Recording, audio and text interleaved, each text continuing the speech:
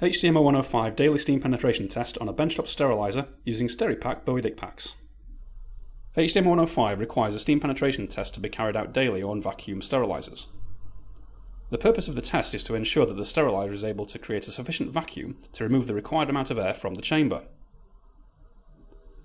If air is left inside the chamber during sterilisation, this will create pockets and prevent steam from penetrating the entire load.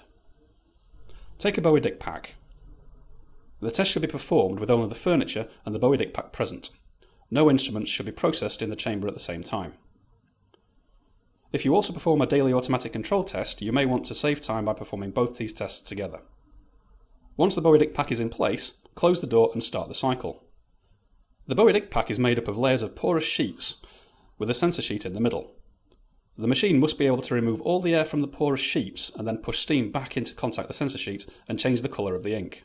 Carefully remove the Bowie Dick pack, remember that it will be hot. Unwrap the pack and remove the sensor sheet. In this example, the ink on the sheet has uniformly changed from blue to black. This proves that the cycler removed all the air from the pack and pushed steam back in to contact the test sheet.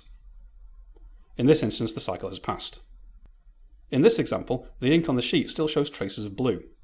This is because there was still air in the pack when the steam was pushed into the chamber. The air in the pack prevented steam from contacting the area of the sheet that remains blue. In this instance, the cycle has failed. There are several reasons why a failure may occur. Sterilisers will require a specific Bowie Dick pack to be used, and you may be using the wrong one. The machine may also require a warm-up cycle prior to performing the test. The problem may lie with the machine itself, and a fault with the vacuum aspect of the cycle. If the test does fail, you can contact Isofarm Sentry for further advice on how to proceed. After the test, remember to complete the test record in your machine logbook.